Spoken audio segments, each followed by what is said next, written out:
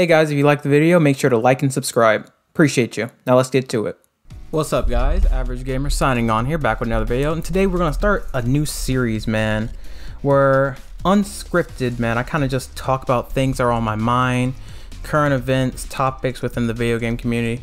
But today I want to center it around something I've been meaning to talk about for a while, and that is kind of the idea, perception that fighting games are kind of hard to get into, to play on a consistent level.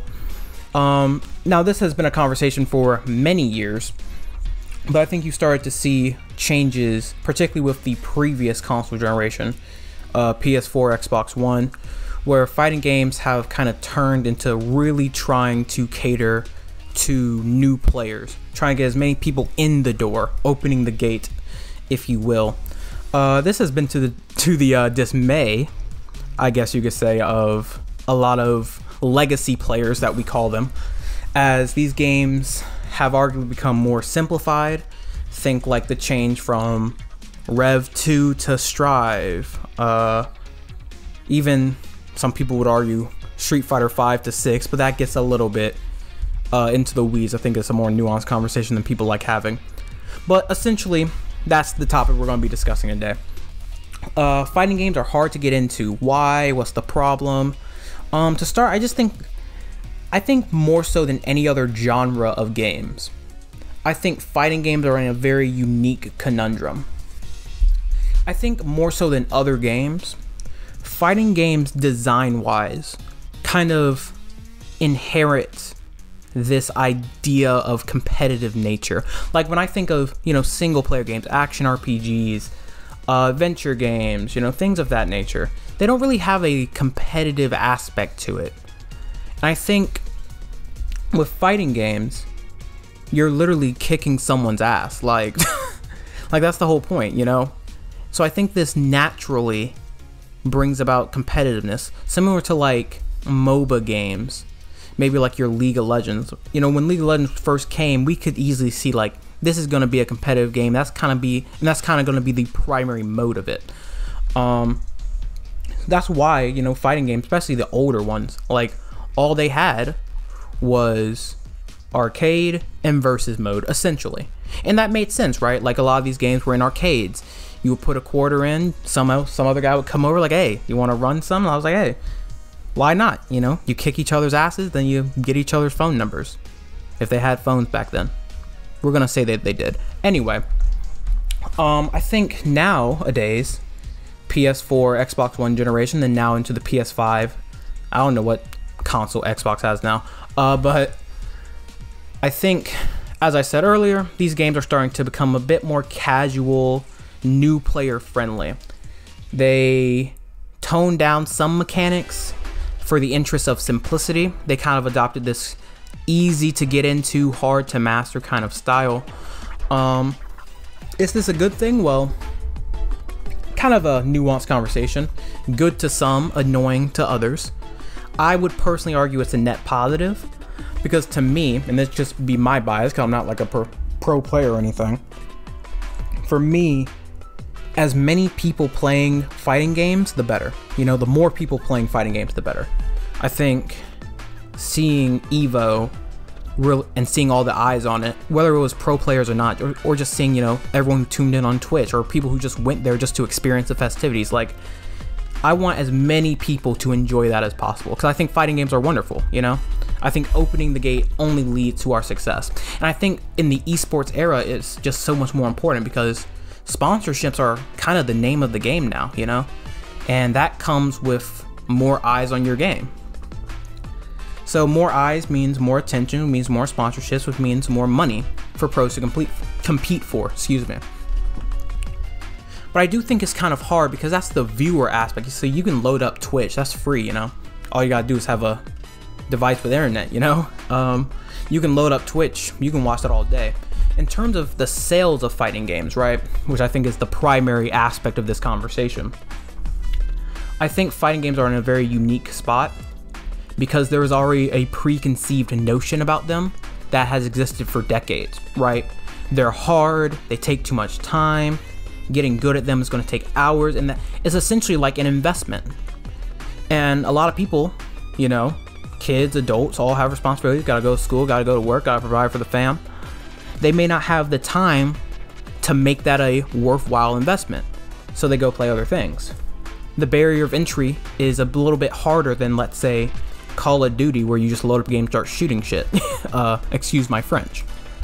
I think it also becomes a little bit problematic because us as gamers tend to not be one-dimensional. You know, I think you think video gamers at this point, we kind of play a lot of things, like even fighting game players, even pro fighting game players, even pro players in general. Like, their main game is not the only thing they play, you know?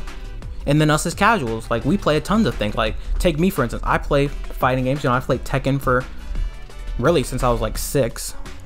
Starting with Tekken 2, Tekken 3, and what have you. But I dabble in single-player games. I dabble in RPGs. I dabble in shooters, battle royales, all that stuff, man. And it becomes kind of hard because that preconceived notion of fighting games plays into that. Let's say you were a kid, like you were a teenager, right? And in a year's time, you could only buy a set number of games, or you were forced to wait till Christmas for Santa to drop down the window. Because I'm sure, you know, got the kids watching, you know. Santa's coming, folks. Anyway, it gets kind of weird because what do you prioritize? If you're someone who's never been into fighting games before, but you've always wanted to try it, but there's like this preconceived notion that you're still scared of, you may shy away from buying that fighting game for you to finally try out in order to get games that you know are going to get you satisfaction. Like, for example, are you going to buy MK1 that comes out in like a couple weeks at the recording of this video? Or are you going to wait one more month at the end of October? Well, I guess the beginning of October, I think, and get Spider-Man 2, you know? It's all about priorities, and that preconceived notion that fighting games are hard and a tough investment and really take long to get good at, that kind of plays into that. Like, if I'm going to take all this time just to get decent at this fighting game, man, I may as well pick up Spider-Man 2. I mean, hell, they're the same price. I mean, I pay $70 for this. What if I end up hating it? I pay $70 for this. I know it's going to be outstanding because I love the first game so much. And it looks like nothing's changing, really. And the changes that are being made are just more gadgets, more enemies, more iconic villains, you know? So I think that kind of plays into it as well. Even me, like, for someone who loves fighting games, obviously I talked about people who've never played before, but even if you're like an experienced fighting game fan, Tekken 8, it comes out in like January. But that's my main game for anyone who doesn't know. But I play all sorts of fighting games. Like, I play Street Fighter 6, I got that on release. I've never really been into NRS games. And this is kind of my story. The only NRS game that I've really enjoyed was MK9. But even back then, I didn't play it that much because I wasn't really good at it, A, and B, I was a kid at that point. And I had just so much other things I wanted to play. I was still into, like, the Nintendo Wii, you know? I was still spamming up Mario Galaxy, you know? Did that come out in 2009? It probably did. Anyway, bottom line, I had other things to do, alright? But then I started getting into other NRS games, you know? Didn't play MKX, but primarily, like, Injustice, right? Which was a big thing. Like, the barrier of entry for fighting games when they have iconic characters goes down significantly. You know, you see, like, Smash, hyper successful. Dragon Ball FighterZ, hyper successful. So Injustice have DC for characters. DC fighting games, sign me up. You know, I love superheroes and I like fighting games because I played Tekken and then MK9 up to that point. Yeah, I hated it. Really, both Injustice games, I just never got a chance to get into. The neutral of that game just didn't speak to me, really. It just didn't amuse me as much as I thought it did. And, like, I wasted money on those things, you know? Like, I could have got that, or I could have got, like, what was the game that came out over that time period? Like, I could have got Overwatch, although I did eventually get Overwatch, but that was later on, you know? Could have got The Last of Us, things like that, you know? But I wanted to try that kind of fighting game, and I was drastically disappointed. So now, another role game that comes out afterwards, I'm gonna be like, do I really want to, you know? Do I really want to risk it? And if I do, it's gonna be at like a price drop. But that's like potentially months, if not a year down the line, especially we're talking about mainstream fighting games, your Street Fighters, your Tekkens, what have you. I think games like Guilty Gear are a bit easier in that aspect, as they'll price drop like within like 6 months, maybe 6 to 8 months. I'm actually pretty sure Guilty Gear was exactly 6 months before it got its first price drop, at least on the PSN store. I don't know about anything else. So yeah, I think that's the biggest issue. It's just when gamers care about so much and they want to buy so much and they only have limited funds to spend money on games, excluding like gifts and stuff, obviously, they're going to go to the things they know.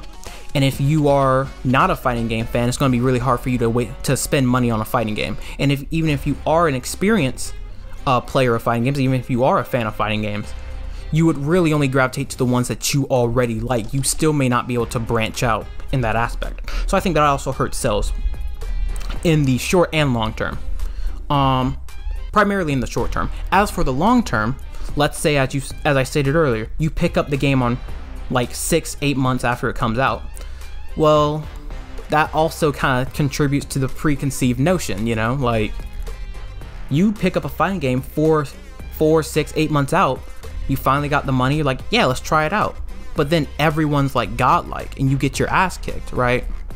And like getting your ass kicked is no fun. Like it inhibits progress. You know, you kind of feel down on yourself. It hurts the mental, and you kind of a lot of players just legitimately give up. Now, not a good mentality to have, right? But it's something that's going to happen. It's intuitive to us as human beings, so it's hard to fault people for it. And in that regard, it hurts because, dang, I waited all this time, I bought the game, I got my ass kicked, I hated it. I guess I was right not buying it on release. But the thing is, and this is the interesting conundrum with fighting games, fighting games are really hard to get into. They're really hard to sell for $60, $70. But playing a fighting game on release is the best time to play it, because everyone's new, everyone's learning like you are, and no one knows what's really going on. So it's kind of this weird thing, like, okay, I either trade my money for the full price of a game that would probably be better off because I get to learn with a bit more efficiency and a bit more community in terms of learning with other people. But of course, there's still the risk that I don't end up liking it, versus paying less, I get my ass kicked, and I still probably won't like it. Like, and at that point, fighting games are in a really tough spot, which is why you see a lot of fighting games not focus on just the core fighting of the game. You see a lot of single player stuff. You see, obviously, NRS, they've always had heavy story modes. They pretty much pioneered that for fighting games. You saw KOF even have at least a little bit of story tied to it. You see Street Fighter 6 with a whole world tour mode now. We'll see what Tekken does with its story. But you start seeing those single player aspects essentially, and it really makes the appeal of paying $60, $70 a bit better to swallow. But the preconceived notions are still there, so you can make the game look good, you can put single player content in, but at the end of the day, if the gameplay is not appealing, if it doesn't elicit fun and excitement, it's only going to be short-term benefits. Yeah, you'll get the $60 of revenue from the sale that they buy there on GameStop, Amazon, PSN store, whatever, Steam, what have you. But is the player retention going to be there? And that's the gameplay of it. And this is where, again, we go into the whole debate, legacy, appeal to casualness. That's a nuanced conversation, and honestly, it deserves its own video. Comment below if you want me to talk about that. But I think the bottom line is, I think games are getting better. You look at Street Fighter 6 with its modern controls. You look at Tekken 8, what they are doing with the execution. I think games are getting better at drawing that line and kind of appeasing both sides, where casuals, they can come in and they can get a good experience. Things do high damage, motion inputs are not that hard, or you have the option to get rid of them entirely. And what they do, they feel impactful, they feel engaged, and they feel like what they're doing, they see on the screen of it having big effects, and that's what they like. That gives them the retention, that gives them the boost to have them keep going. But if you're a legacy player, you still have that hard execution. Remember in Tekken 8 they did this, where they dumbed down a lot of the harsh inputs and stuff, but if you still do it correctly, if you still do it like with great timing, great execution, you get like a damage boost or something, right? Funnily enough, it's only when they don't do that that I think you start having problems. Take like Guilty Gear Strive, for instance, where they kind of just dumbed down the game and they didn't do a ton to reward high execution. I mean, don't get me wrong, I think the RC system in Strive is fantastic. The way they've consolidated all these different mechanics and aspects of the game into this one kind of unifying tool, I think that's really cool. And then you have things like Fast RC that more, like if you look at lower level play, they're not really doing that. But I mean, if you've seen Rev 2, the depth that game has gameplay wise, like it doesn't even compare to Strive in my opinion. It just exceeds Strive by so much. And I think that's an interesting conversation, like gameplay wise, what do we do about that? And I think Street Fighter and Tekken are probably the way to go. But even those games have holes, you know, like take a character in Tekken 8, we saw Martial Law, who was my main, one of my mains in Tekken. His execution is gone. Like I tried playing him. I didn't, let me know in the comments if I get this wrong, by the way, but I don't think there's any benefit to doing the old school legacy harder execution to just doing the easy stuff. In that regard, like legacy players do have a point, like, okay, you're just simplifying the game for the sake of simplifying it. It's not simplifying with a purpose, and I think that's the primary thing. Simplifying a game just to get casuals in the door doesn't work. You need to simplify things with impact, with importance. But I guess on the flip side of that, it's working. I mean, Strive was incredibly successful. So I don't know like what the line is really. It's a very arbitrary thing to have. Do we how much do we cater to do we 60% cater to casuals, 40% to legacy players? Do we do 50-50? Well, if that's the case, we're probably going to make both players upset with us eventually. And we know the age-old kind of tale, like legacy players, and this is why I think legacy players need to kind of chill out, but I understand why it happens.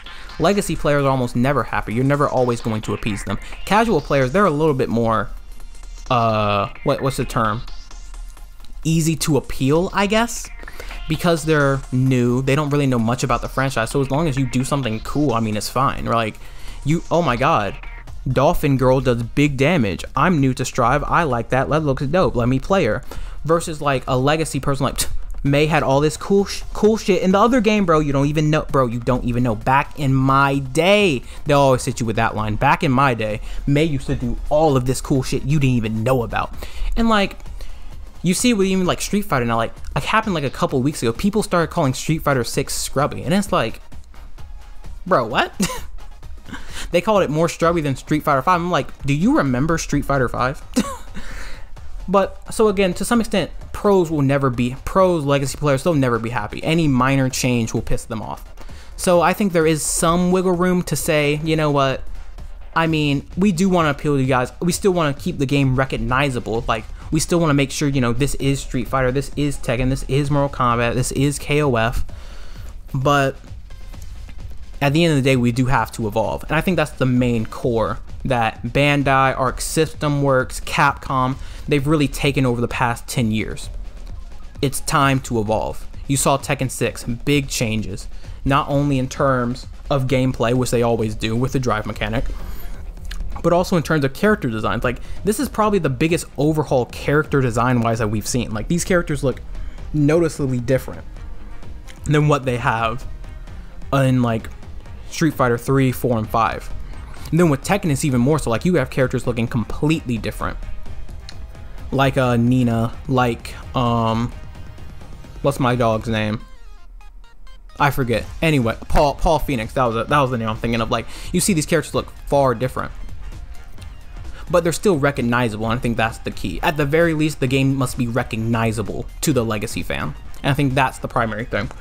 But in short, you know, games are evolving, you know.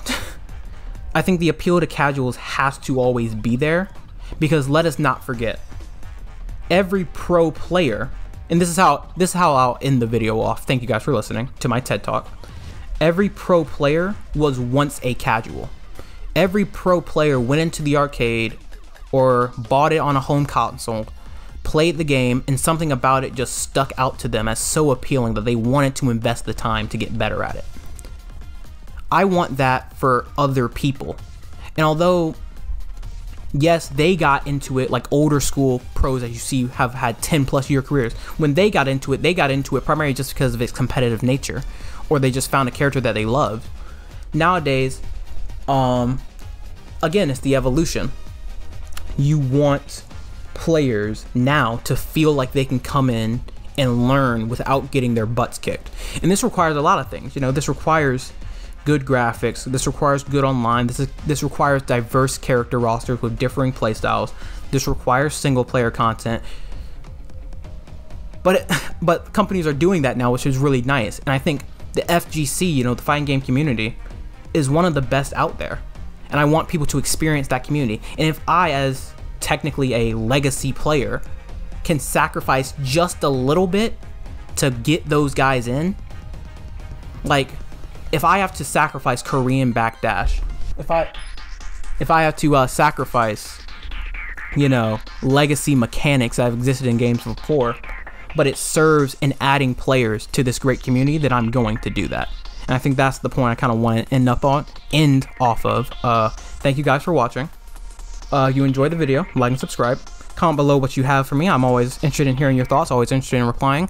Hopefully I will get my new structure video out this weekend, hopefully. So yeah, Average Gamer signing off. Thanks for watching.